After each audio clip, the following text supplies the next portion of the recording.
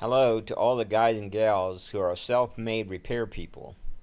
This is an introduction on how to attach a grass catcher that wasn't specifically made for this model.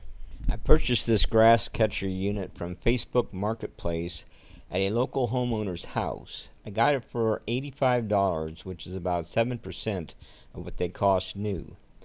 That is the reason I was willing to take a chance on making it work even though it didn't fit when I first brought it home. I got the idea of melting it to make it fit from the YouTube videos I have watched.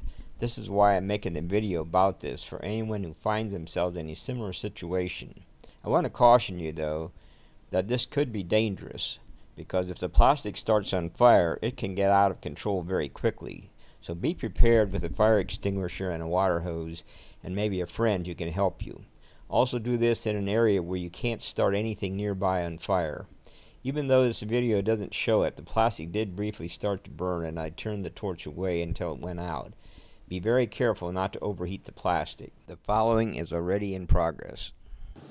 What I'm trying to do is get this to fit onto my mower, and since the back section here is lower than it should be, I want to melt this so that this piece goes out and comes around like that. I have some water. If the fire gets too bad, I can douse it out.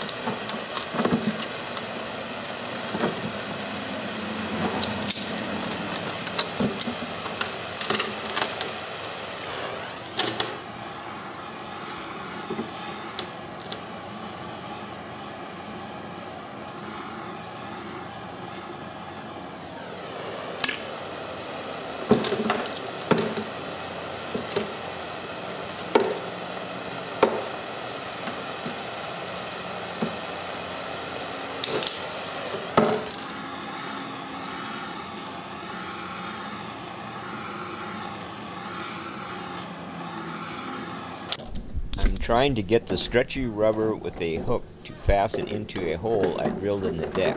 The purpose is to keep the chute tight against the mower deck in its proper position.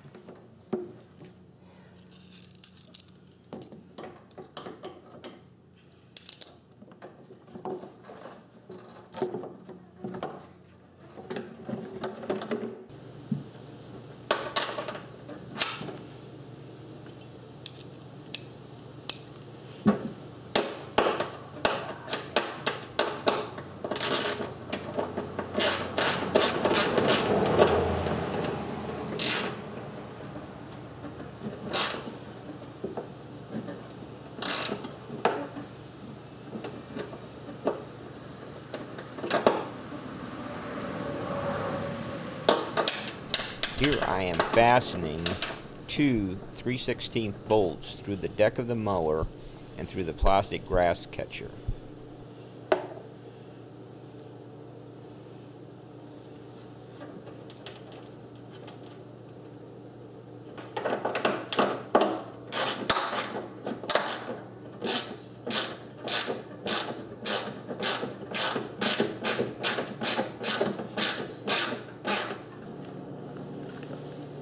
As you can see, I've got the whole thing put together. I put two bolts down through the top of it, and drilled them right through the deck. I fastened my spring-loaded thing up here, which you would have to have some way of fastening the front of that to the deck, and you can do that with a self-made strap that you could bolt onto the deck. And the same thing, you would do that on the back side as well. And that will hold that thing in place. You can see it's a little rough there, but it fits on there. It works quite well. I have not had any problem with the grass not going through the system. And so that's a simple way of doing that.